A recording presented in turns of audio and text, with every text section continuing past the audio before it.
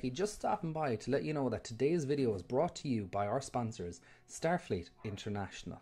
Starfleet International is the world's largest and oldest Star Trek fan association, providing a place where Star Trek fans can meet up, get to know each other, have fun, and share in their love of Star Trek.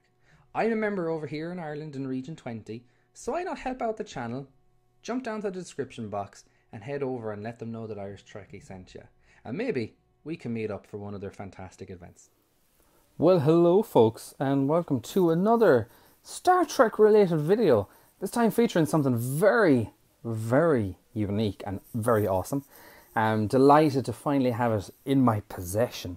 But this is the Star Trek Starships, Ships of the Collection 1.2 by Nils Walter Kahn.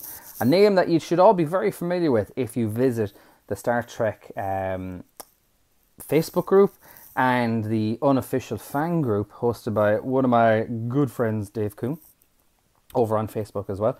I'll leave the links in the description for both of those, and you would see Nils popping up on my own Facebook group over there as well for Star Trek and Irish Trekkie, if I can even talk.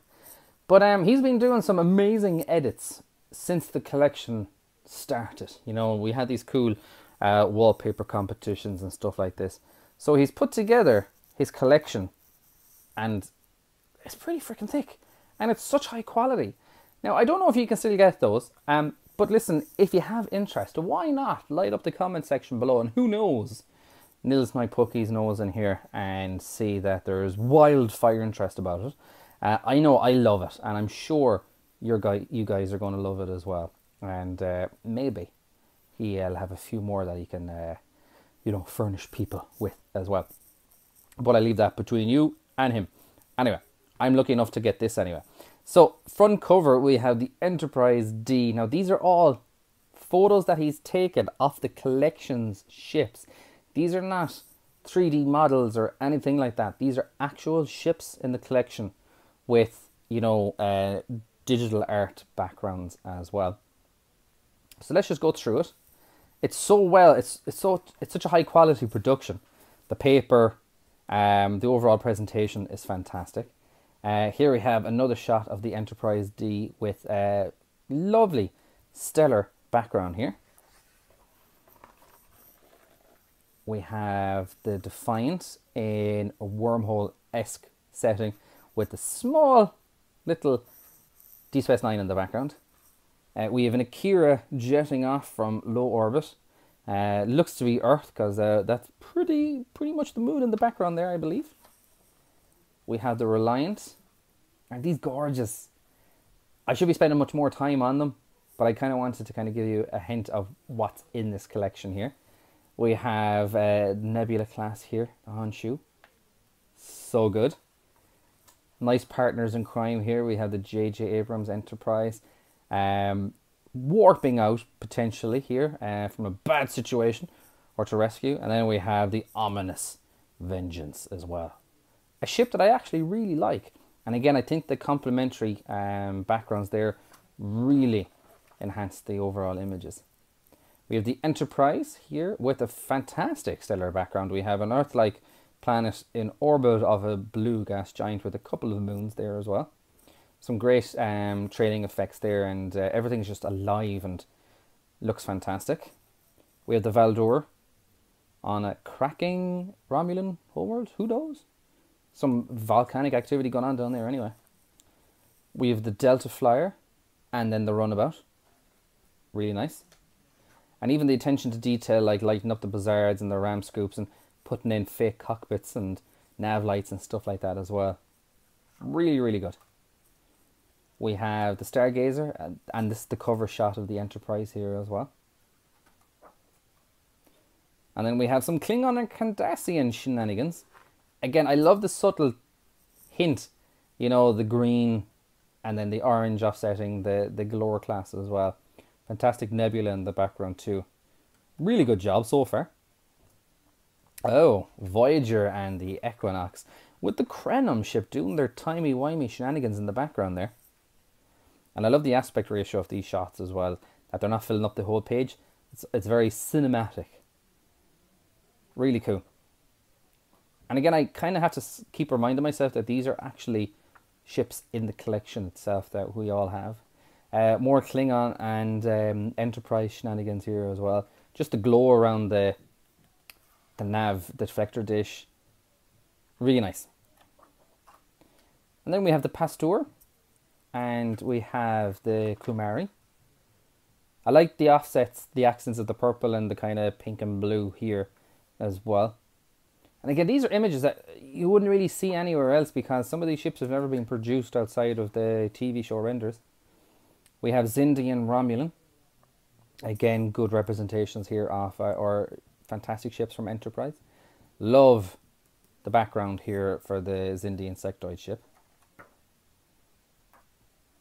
And we have the Prometheus in a really interesting setting with some more Klingons maybe jetting off for some honor-filled shenanigans. And this is nice. It's almost like a mirror effect here. We have the Enterprise C and the Enterprise B. And the B just looks so majestic, actually. I think that's a really nice shot. Really cool. Here we have some more J.J. Abrams. We have their version of the Bird of Prey, the Klingon Bird of Prey. And then we have the Solar Sailor with some more Deep Space Nine here. Like the spotlights here on the J.J. ship. We have this Species 8472. And we have the Intrepid here too. Love this ship. Really cool. We have the Tholians in hot pursuit of the Enterprise here, which is really awesome. And then we have the Dauntless, the ship in disguise. Yes, the trap.